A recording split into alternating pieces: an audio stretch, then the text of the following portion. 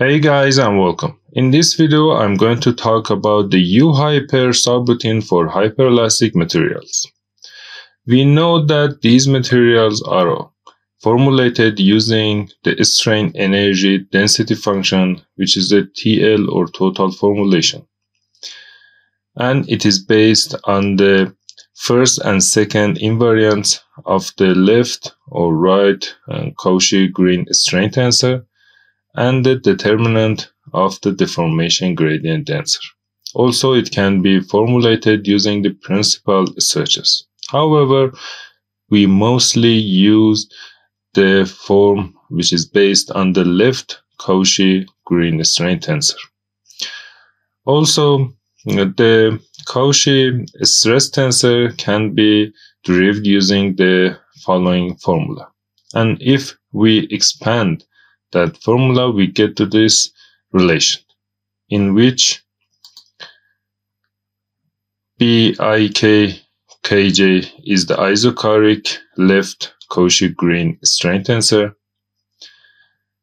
I bar 1, I bar 2 is the isochoric strain invariance, and J is the determinant of the deformation gradient tensor. So what is the isochoric formulation?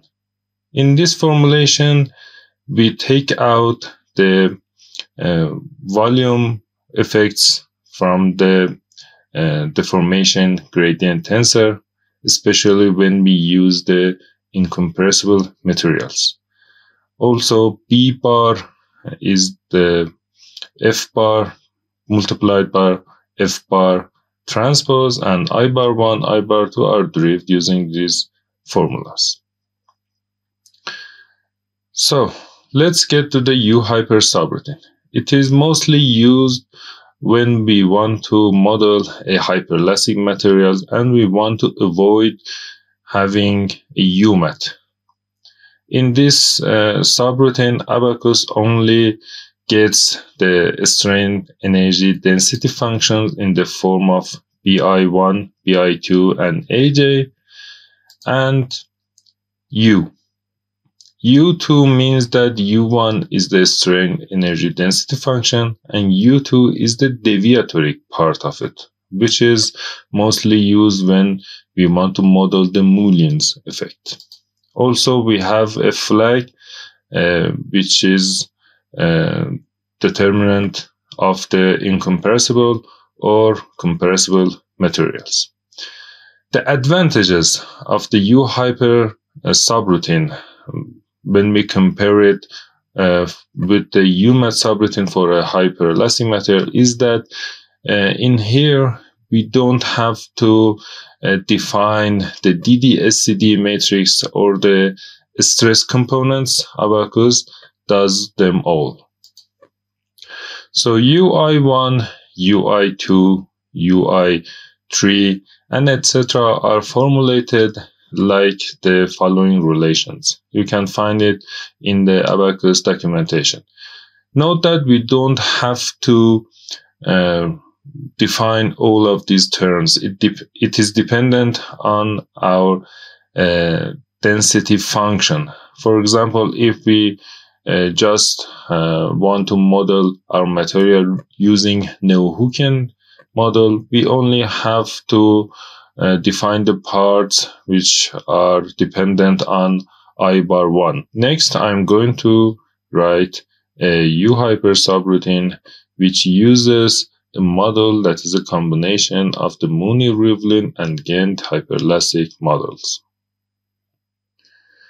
Continuing with the subroutine, here we have a model which is a combination of a Mooney-Rivlin and Gent hyperelastic material models, and we know that the density function have two parts, which is the deviatory part and the volumetric part. The volumetric part is used only when we have a compressible material. Now for the deviatory part, we have three terms. The two terms are for the Mooney-Rivlin model, and the last term is for the Gent model. We have a complication here. If you take a close look at the highlighted part, we have a division here. So we have to make a control parameter to make sure that we don't have a division by 0. And for the volumetric part, we have this formula. I wrote 3 state variables for observation only. State variable 1 is the I bar 1 minus 3, state variable 2 is the I bar 2 minus 3, and state variable 3 is the effective stretch.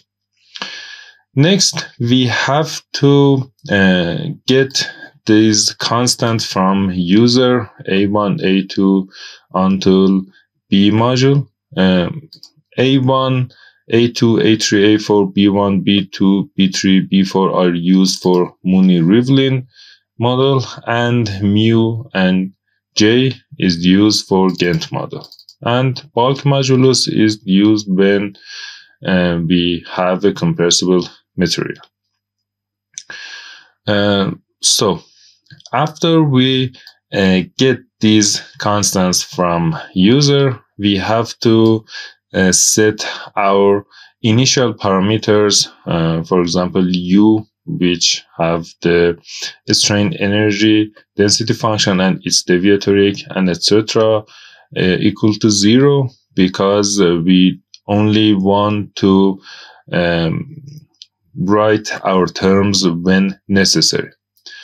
Also, we have 2 parameters, I bar 1 minus 3. This is because I want to reduce the volume of my codings, and a control parameter. When my Jm is lower than a really small number, we have a gain fac, which is the factor in our Gent model equal to 0. Else we have the division. Also, if our gain factor becomes greater than 0.95, we have a gain factor equal to 0.95.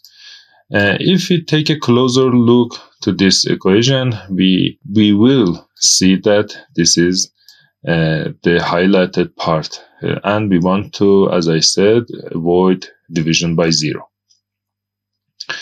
Next, we write the U1, which is the strain energy density function, and we don't want to model the Mullin effects, so I2 will be automatically set to 0.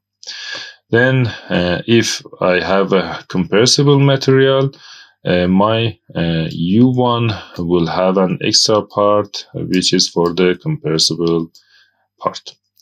Next, we want to write and determine our first and second derivatives, which are the following highlighted relations. These relations are pretty straightforward, and I won't waste time explaining them. You can simply find them. You can simply find them on the internet, or you can do it manually. Next, our second derivatives, and also our control parameter, which we want to again avoid division by 0.